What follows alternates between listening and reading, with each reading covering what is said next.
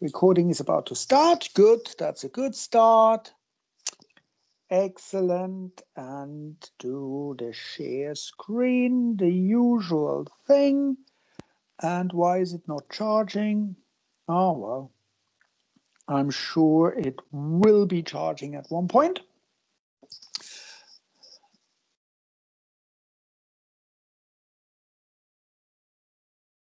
If you didn't do the attendance for the test, I don't understand exactly the question, Daria.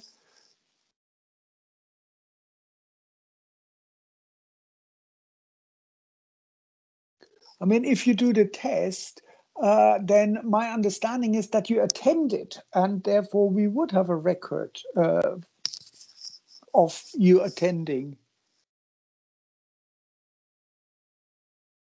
Yeah, that's sort of my that's my assumption. But you see, what do I know about these things?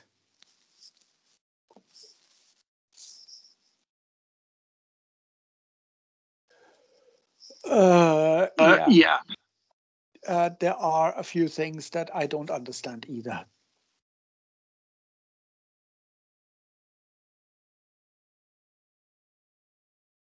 Ah, okay.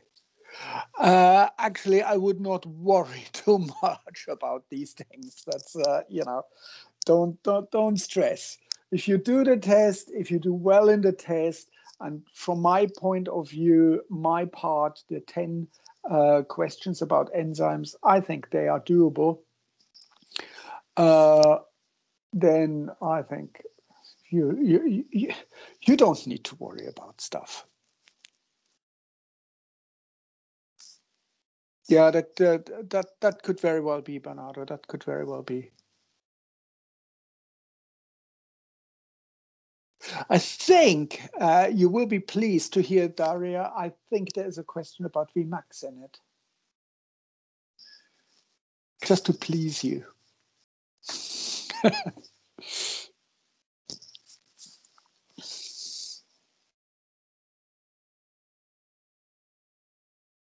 Determination drive metabolic pathways. Yeah, it's a sort of...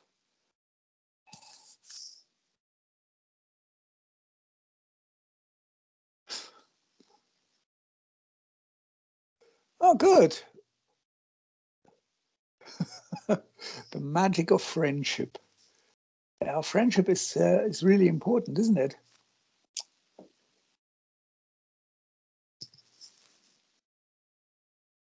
Okay, shall we make a start? So, good afternoon, everybody, and welcome to this session. In which I want to discuss with you what drives a metabolic pathway. Why does a metabolic pathway actually happen? And please don't forget to register on Moodle, and Bernardo has kindly provided the link already. So thank you very much, Bernardo. That's very much appreciated. And again, thank you very much. Good man, really good man. So why does a metabolic pathway happen? And by the way, what do we mean by metabolic pathway? Let's try to define that first a little bit. And what we basically have is we have two different ways of doing biochemical reactions. One is we use a high energy compound.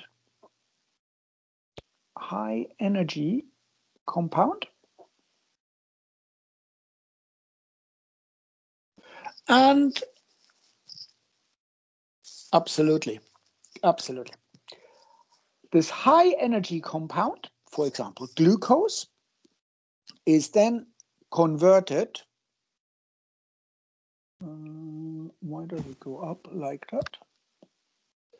This is converted into a low energy compound.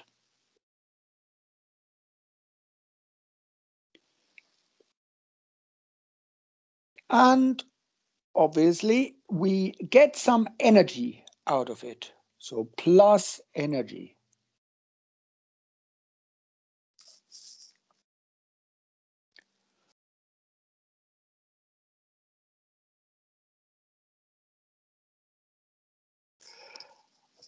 So this is one way, and this is actually called a catabolic pathway, not a diabolic, that's something different. This is catabolism. High energy into low energy, and we gain energy. But we can also do the opposite direction, where we use a low energy compound. We need to invest some energy, and that gives us then a high energy compound, and that is called an anabolic process. So that's an anabolic process from low energy to high energy, and the reverse one, high energy to low energy, that is a catabolic process. And together, both of these together, this is metabolic.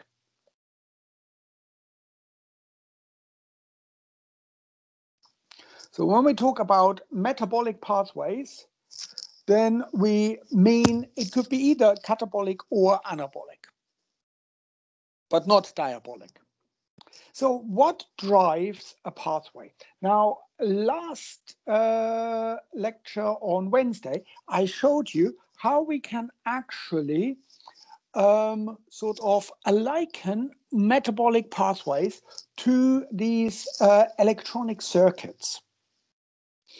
And the most important thing that I want you to get from that lecture on Wednesday was this switch-like behavior when you have this phenomenon of zero order ultra sensitivity.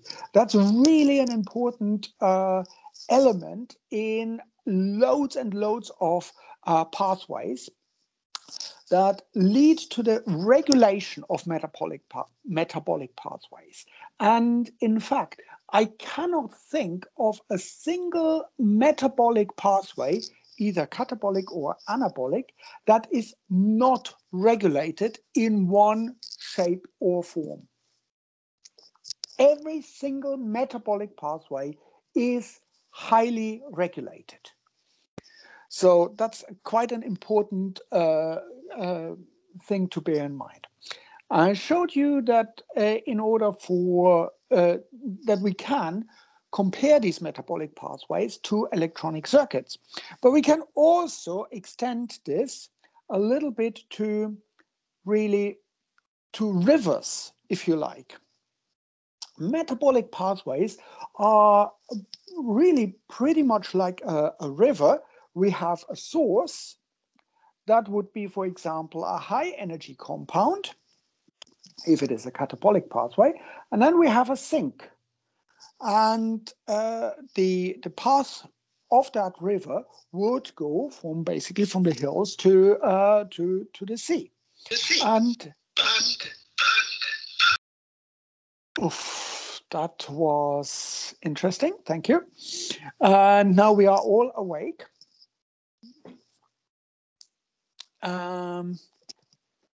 Anyway, and in an analogous model again, we talk about the flow of water in a river, and the same holds true for the flux through a pathway. And that is exactly the same thing. Flow actually is in Latin is flux. And if we are thinking about the flow of a river, it's pretty much the same as the pathway. We also can control the flow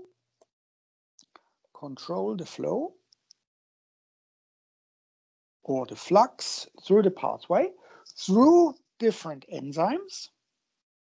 Control the flux by enzymes, by the different reactions, and how much each enzyme actually contributes to this regulation That is a value that is called the flux control.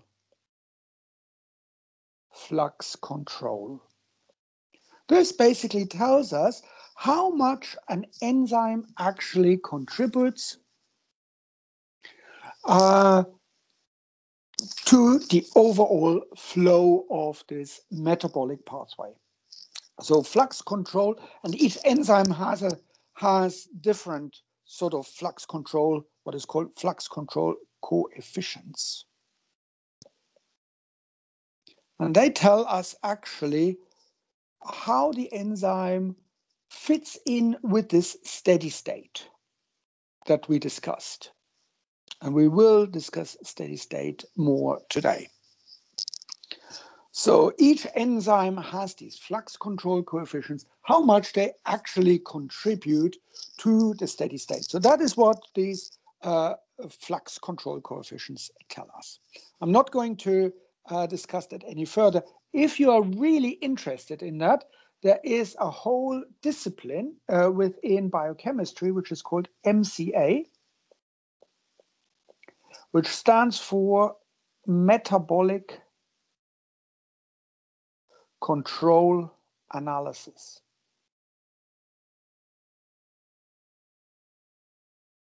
I personally find that absolutely fascinating. It is a fairly, it's not new, this system. It was really developed in the 1960s and 70s, and it's now has been expanded by something that is called systems biology. Systems biology, which again is an incredibly interesting topic.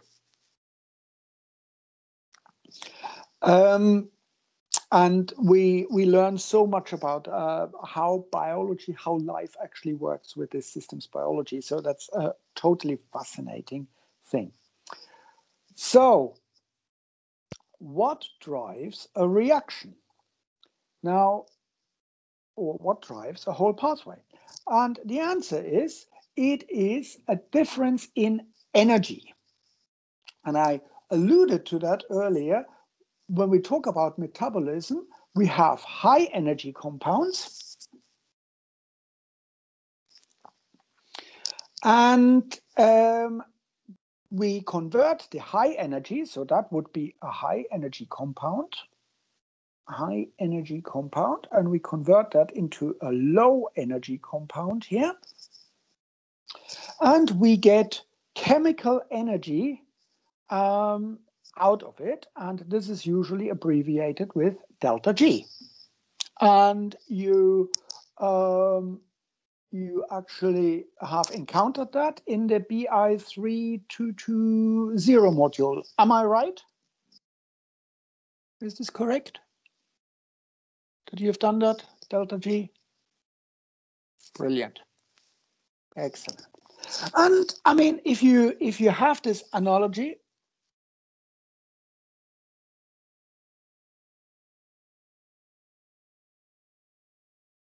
but then it would be optional only for people who have done A-level chemistry.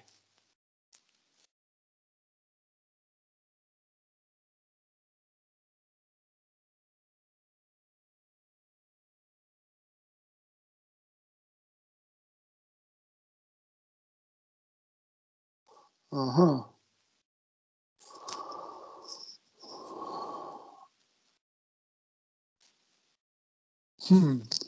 Okay, let's try to be as gentle as I can with this delta G, with this stuff, with this energy stuff, because obviously it is a really an important concept. Now, we can liken that basically to sort of the difference in with potential energy when we have a water and a sort of a water wheel like this one here. So the water flows in that direction and then goes down and drives this wheel.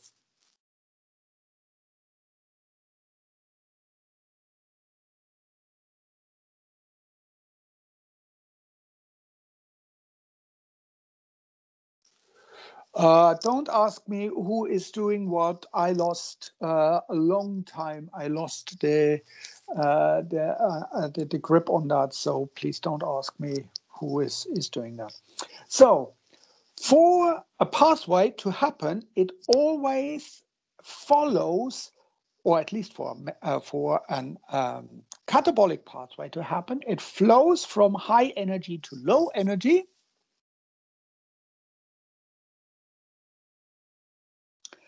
And what we gain from that is this delta G. And the way we always calculate delta G is the energy level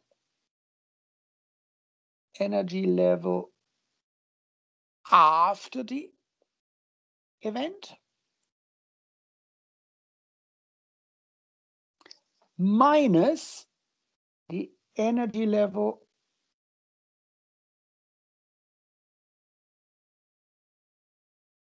before the event.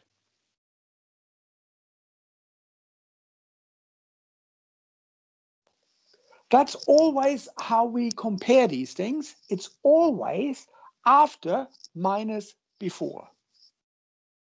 Right? Now, what would be our delta G if we look at this scheme here? So we have high energy level before we go through the pathway and a low energy compound after we went through the pathway. So delta G, would this be positive, negative, or zero?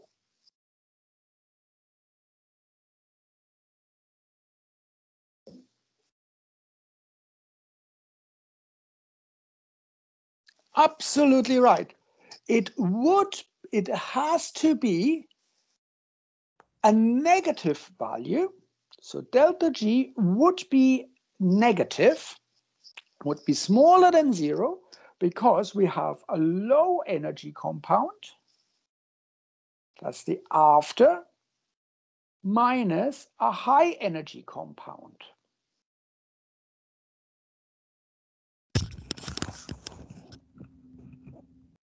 And we are not worrying too much about this delta G, delta H, T, delta S.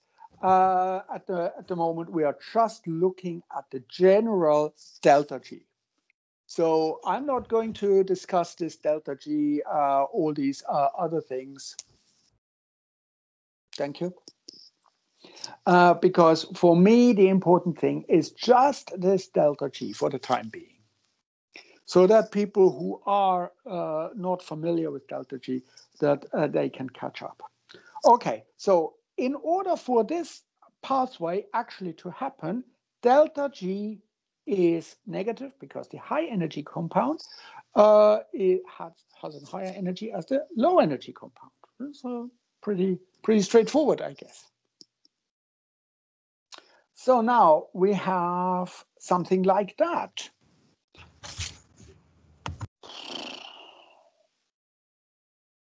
Oof.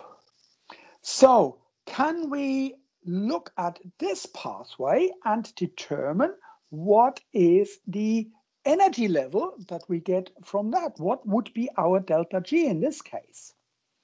Obviously, our delta G in this case would be from here, basically, to here. Now that would be here our delta G.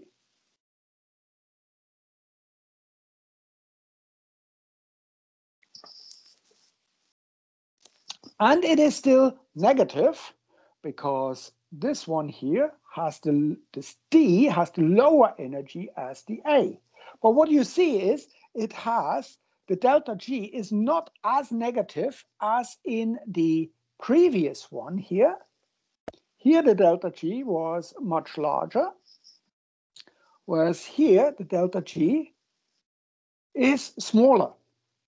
And what actually happens is that we have one step here from C to D where we are sort of going uphill again. But overall, it is still negative, and we would flow in this direction from A to D. So that would be our flow. Does that make sense?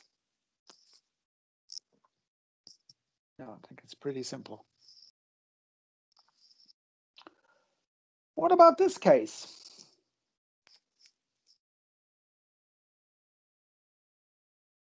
What is our delta G?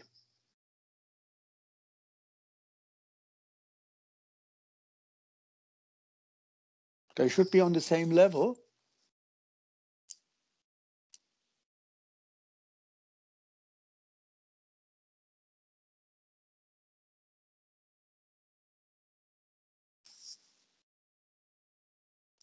Yeah, if they are the same, and I thought I drew it like they are the same, our delta G,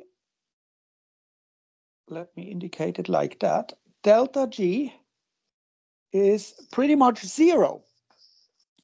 So how much energy, D is slightly lower. Actually, I'm not entirely sure. According to PowerPoint, it's the same level. So how much energy would we get out of this pathway if it was like that? Would we get any energy out of it?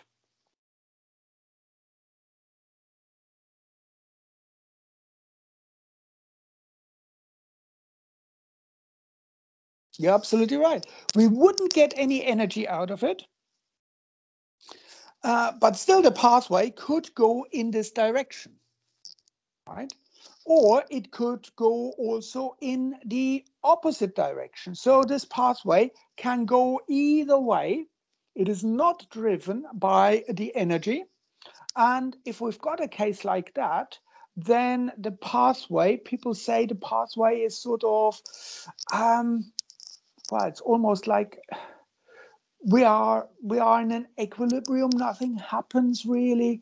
The pathway can't do any energy, so it's also pretty much, very much reversible, the whole thing.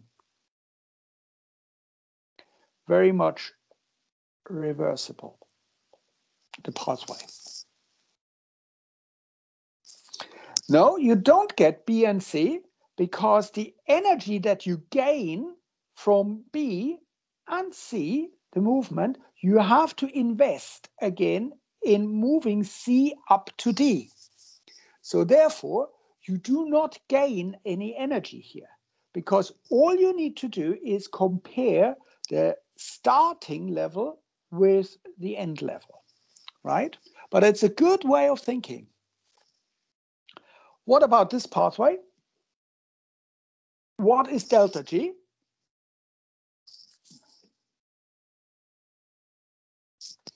Absolutely right. Delta G here is this one here, and therefore delta G is positive, is larger than 0. So that means our pathway would not move from A to D,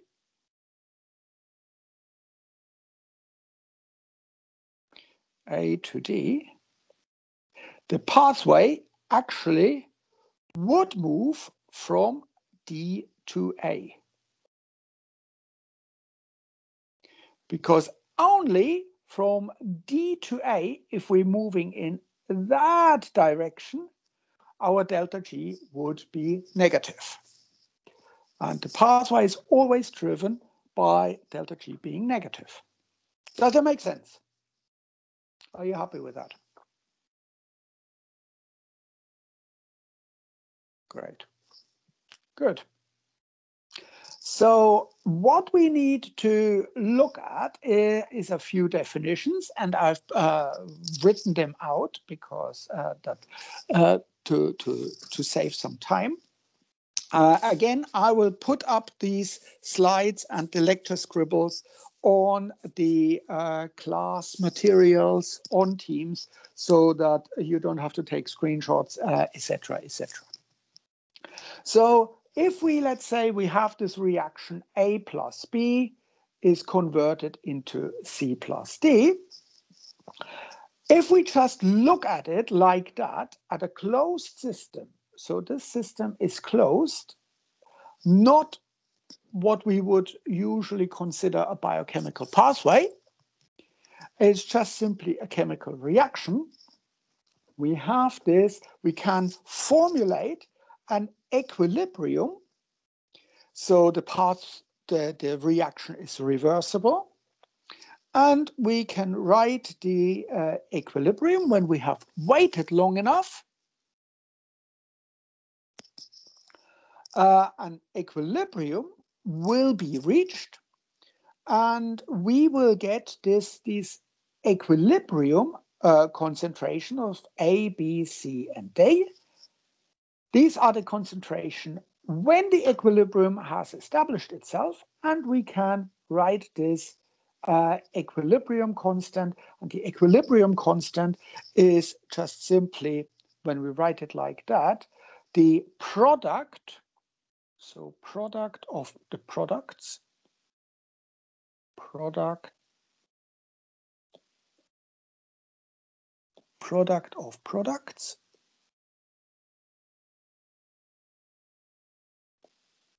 divided by the product. So we multiply the concentrations of reactants. And if you look at textbooks, sometimes it is abbreviated with a weird sign. Sometimes product is written like that. It's not an M, it's sort of just simply something like that. That's the Greek capital pi. You have seen it in the equation for a circle. That's the lowercase pi, and the uppercase pi is product. And that stands for product. It's a little bit like the symbol, the sigma symbol, that indicates sum, and this one here indicates product. And we are all familiar with that. If the equilibrium constant, if K equilibrium is larger than 1, that's the one, Bernardo, exactly. If the equilibrium constant is larger than 1, then we have more of this one compared to A times B, and therefore the reaction would be pretty much on the side of C and D, right? On the other hand, if our equilibrium constant is smaller than 1, that means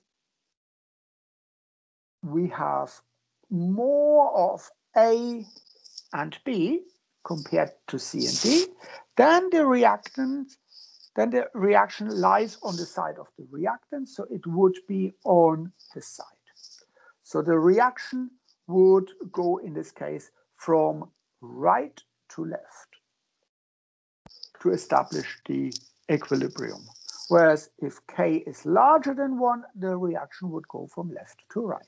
And you've done that in secondary school, so I'm pretty sure you're familiar with that. Okay, now how does that relate to our pathways?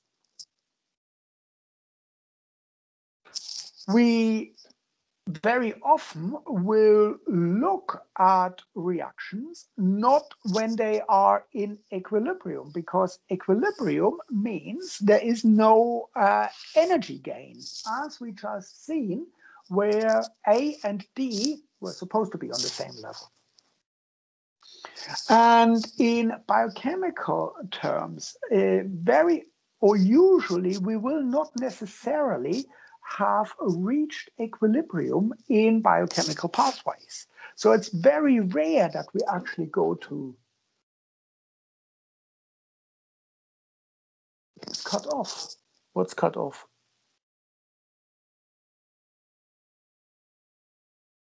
Have I done something stupid?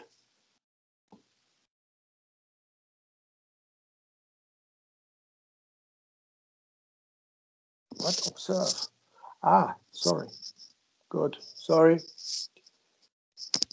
So instead of working with equilibria in biochemical pathways,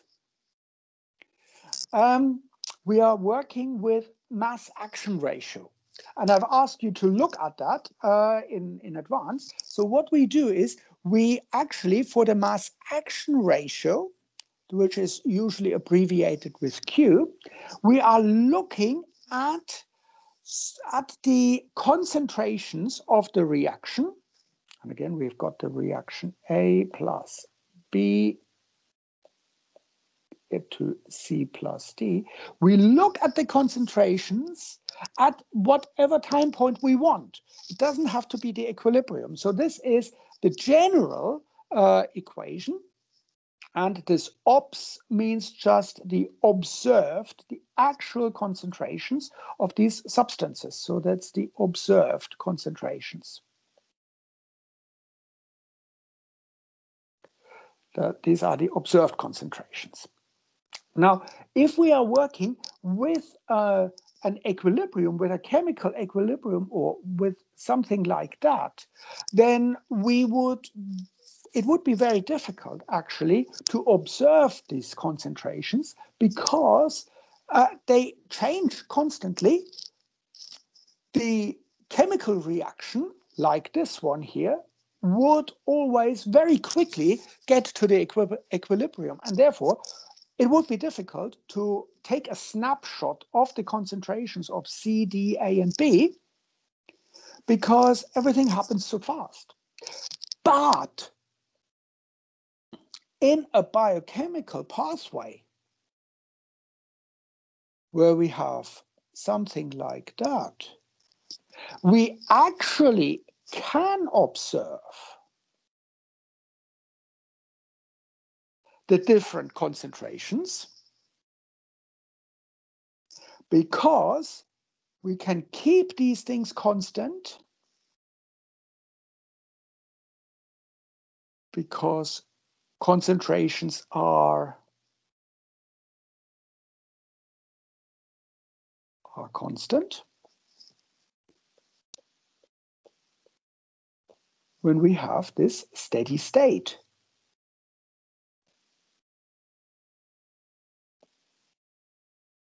And the steady state, we said, influx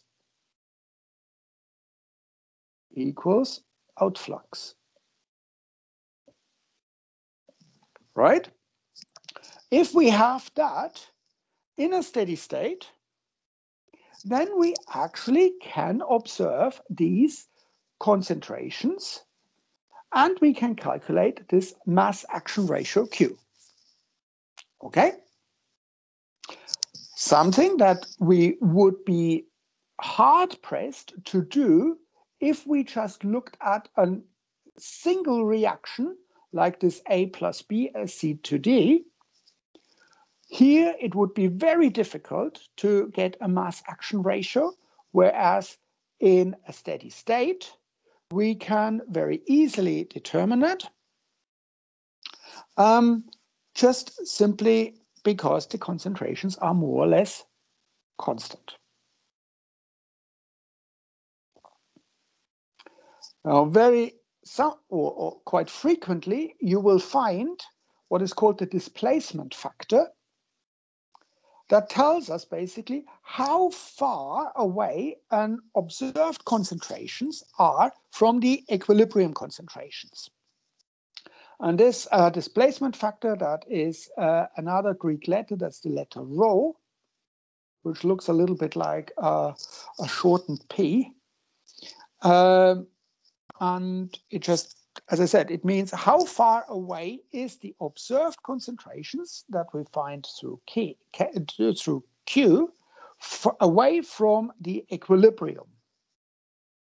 And as you can see, if this rho equals 1, then the concentrations are identical to the equilibrium concentrations. And this then actually means that the reaction has reached its equilibrium. And we will discuss that when we go into the details of some metabolic pathways. I just want to mention it here.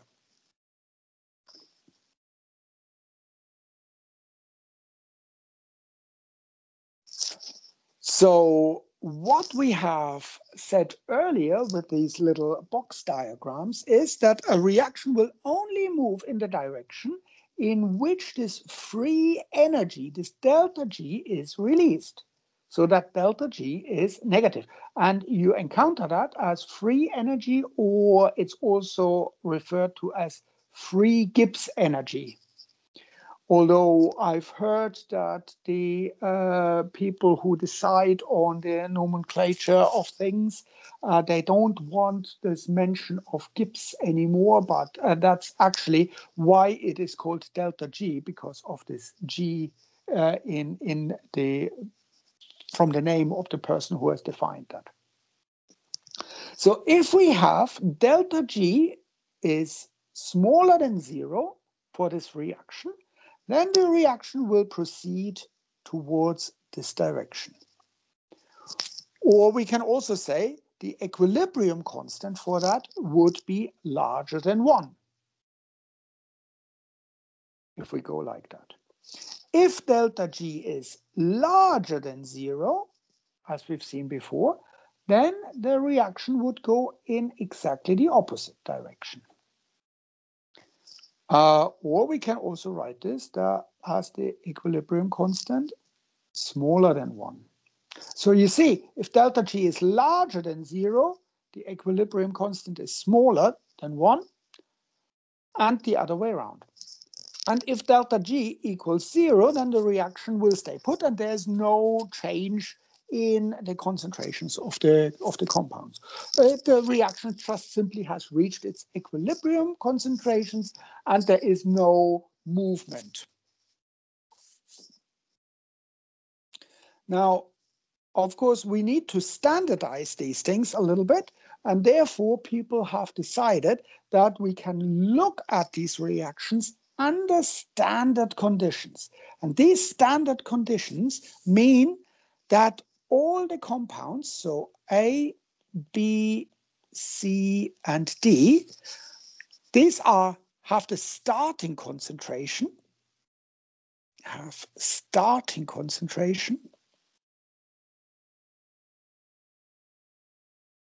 concentrations of 1 molar.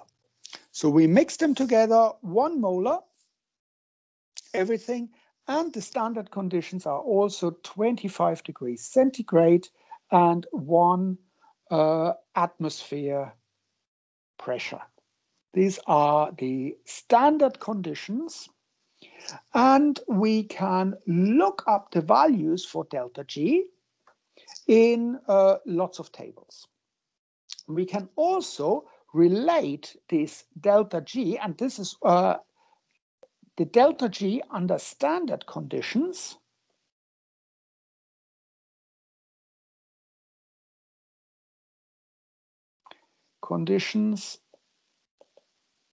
is abbreviated as delta G naught prime. That indicates that that is the free energy of the reaction if we have starting concentrations of 1 molar, 25 degrees, and 1 atmosphere. And we can relate that delta G naught prime to the equilibrium constant, because we said earlier here that there is this link. If delta G is smaller than 0, then the equilibrium constant is larger than 1.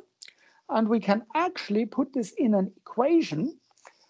This is this famous equation here, delta G naught prime equals negative RT ln K for the equilibrium constant. And here R is the universal gas constant, so 8.315 joule per mole and Kelvin. T is the temperature, and that is in degrees Kelvin. And degrees Kelvin if you want to convert that into degrees centigrade, you add 273 to it, because 273, negative 273, that's the absolute zero in degrees centigrade, and that indicates also 0 degrees Kelvin. So if you want to convert, say, 25 degrees centigrade into Kelvin, this would be 273 plus 25 equals 298 Kelvin. And L is the natural logarithm. And if we have these standard conditions, then our delta G, that would be just simply this delta G naught prime. And we can look up this delta G for loads and loads of reactions. People have measured that, have calculated that, and you can find that in tables. You don't have to learn it by heart, only a few, but I will highlight that which one you need to be familiar with. However, working with standard conditions is great, but not always do we actually have standard conditions. We never have concentrations of 1 molar of a substance in the cell. This is not that just simply doesn't happen, right? So what do we do if we have non-standard conditions? So under non-standard conditions, the compounds really start at various concentrations, and they are not 1 molar. So we need to take that into account if we want to calculate delta G, and we can do that with this equation here. Delta G equals this standard conditions delta G plus RT times ln Q, and this Q was our mass action ratio. That's the mass action ratio again that we had, where we can actually observe the reactions.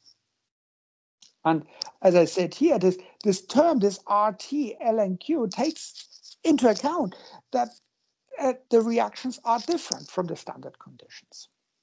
What we can do is we can put these equations together and say delta G is actually this delta G naught plus this RT ln Q, as I've written here.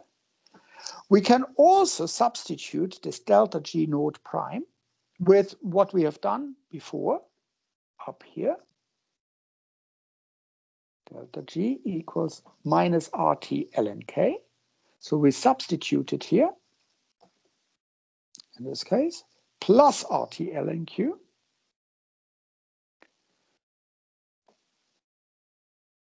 Or, under the rules of logarithm, we can also write this RT ln Q over the equilibrium constant.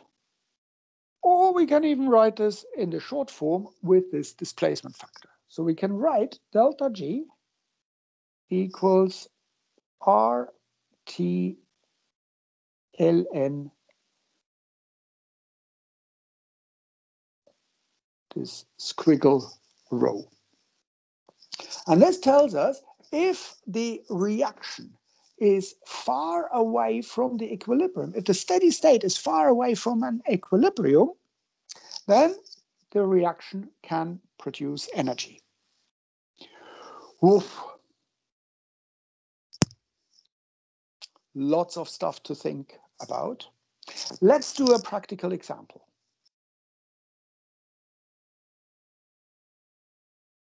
Let's say we have the reaction ATP, the hydrolysis of ATP.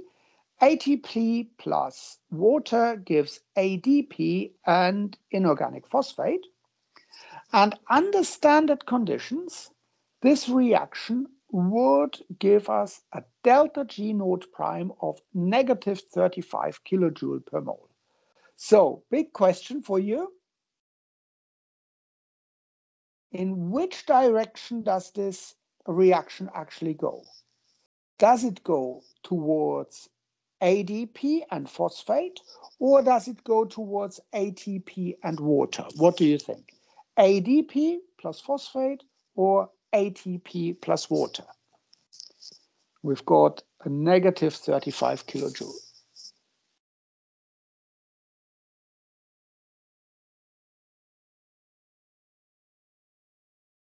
Am I right?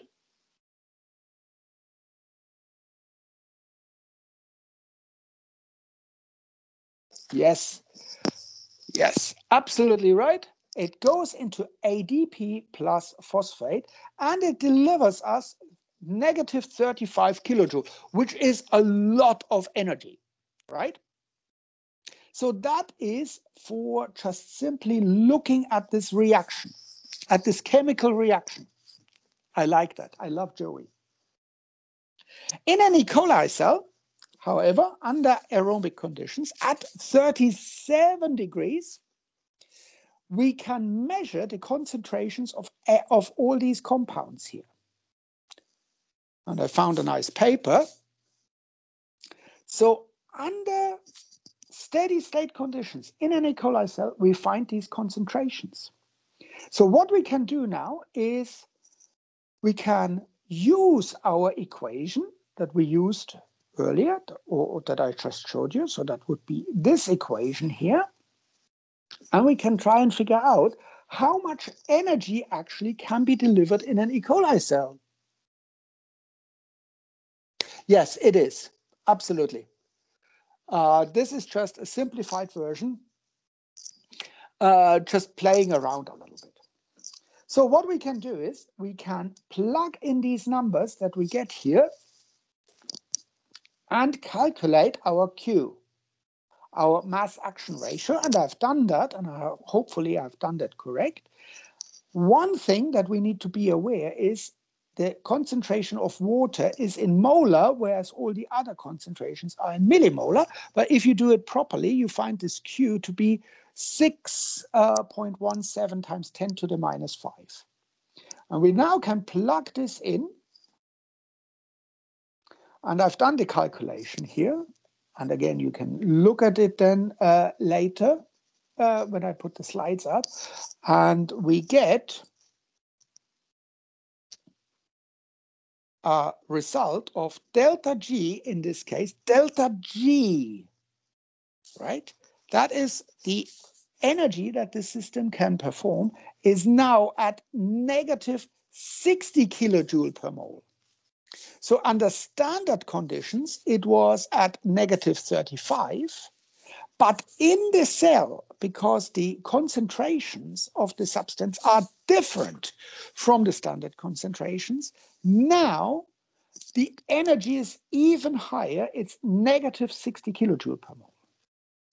And this is a very common exam question.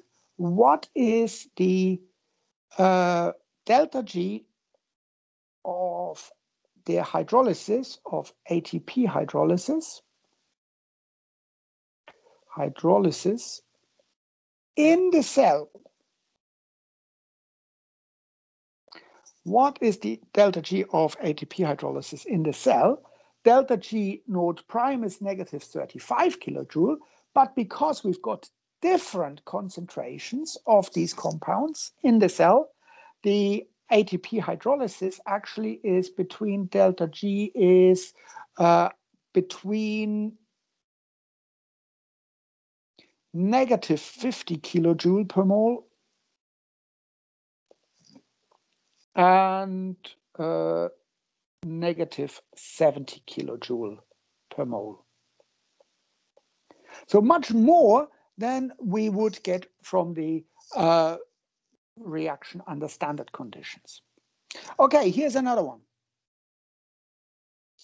In the reaction A plus B, C to D, delta G node is plus 7.5 kilojoule per mole. Right?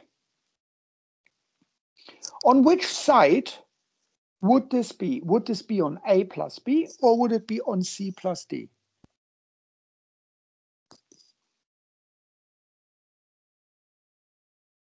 On A plus B or C plus D, if we look at it like that.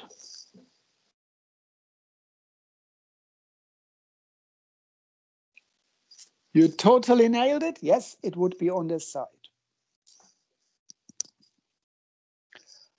Now, in a resting muscle cell, for example, the steady state concentrations were determined with this one. On which side does the reaction lie? And how much energy can be obtained now?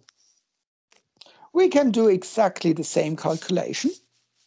And with these concentrations, we get a delta G of positive 1.8. So in this case, the reaction is still endergonic and still lies off the side of the reactants here. Right? So the reaction would not move towards C plus D. The reaction would rather go from C plus D to A plus B because we've got a positive sign here.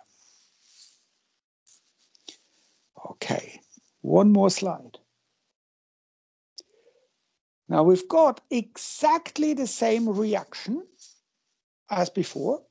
The only difference is that now our concentration of D is 10 micromolar, whereas before it was 1 millimolar. But everything else is exactly the same, 10 micromolar. So we have A plus B, C plus D. We can even write it like that. And now we change the concentration of D. Only D has changed. Our delta G naught plus was, what was that? 7.5 kilojoule per mole, positive. And now we can calculate our mass action ratio, but now with this 10 micromolar, or 0.01 millimolar that we have here. And look what we get. Our delta G is now negative 9.7 kilojoule per mole. In which direction are we now going? A to B, A plus B, or C plus D?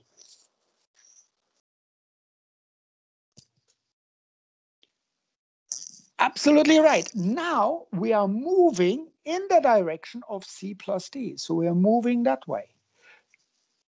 Before, we moved that way. Now we are moving in exactly the opposite direction. And all we have done is we lowered this concentration.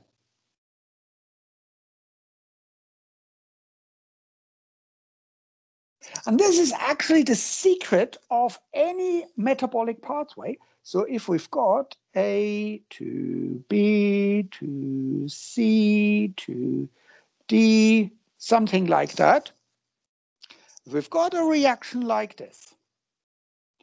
And it would sort of then go up. The reaction would not happen because delta G in this case would be larger than 0. So the reaction would not happen. The reaction would go in this case, in this direction. But all we need to do is lower the concentration of E, lower concentration. So we move this concentration down here. Just by lowering the concentration. And all of a sudden, the reaction goes in this direction. Is there a textbook? I think you find it in most biochemical textbooks like Leninger or something like that. I have just sort of touched on the very basics of that. You probably need to re-watch this session, maybe one more time or something like that. But I will put up the slides on the class material section on Teams. And what you now have, you have now actually the tools to complete the last task of the assessed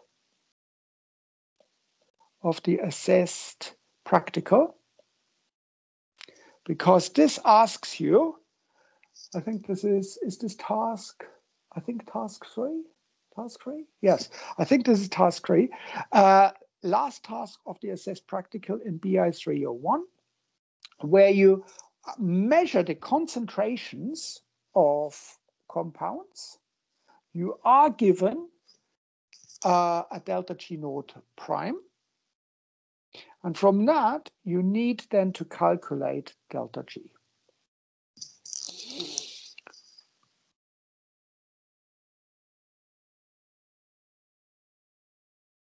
And there is a tutorial for task 1 and 2 that is on the website. And I think there's also something about calculating the delta G. But if you refer to basically something like that, you should not have any problems. Well, enjoy the combined equation. Let me go back to that. Yeah, that's the combined equation. And sometimes it really depends on what you've been given. The most popular one is probably delta G equals delta G naught prime plus RT ln Q. And you have now all the knowledge and the tools to successfully complete practical, the assessed practical for BI301. And the deadline, I would like all the submissions in by the 16th of March. So you've got plenty of time to look at that stuff and enjoy it. Next week is enhancement week. And in the enhancement week, I'm planning to do a session on drug discovery on the Wednesday, but I'm not going to do anything or in the session on Friday. So the session on Friday is not happening. That's not a timetable session. And the session on Wednesday is also not timetabled. It is just optional at the usual time, 11 to 12, where I show you something that will not be asked in an assessment or something like that. But I thought it might be interesting. And since we've discussed inhibitors, you might find that interesting. That is basically what the pharmaceutical industry does all the time. Try to figure out inhibitors for enzymes, and that is the basis of all drug discovery. No, I have not yet set the deadline for the BI308. So don't worry about it. I will tell you exactly when this has to be in. But BI301 for the enzymes, please, 16th of March. Thank you very much. Have a lovely weekend and do the program level multiple choice test. Enjoy. Have fun. Take care. Bye-bye. Be good. Don't do anything I wouldn't do.